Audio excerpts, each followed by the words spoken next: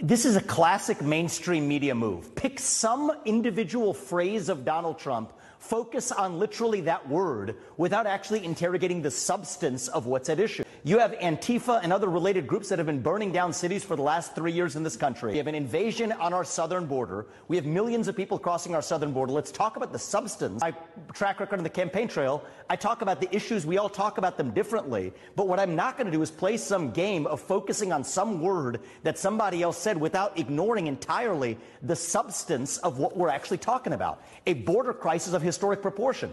Economic stagnation we haven't seen in 50 years. A national identity crisis and a loss of national pride in the next generation that's potentially existential for this country. Let's talk about our dependence on China. Today we're actually talking about Xi Jinping, picking on Donald Trump's word vermin to talk about that status quo.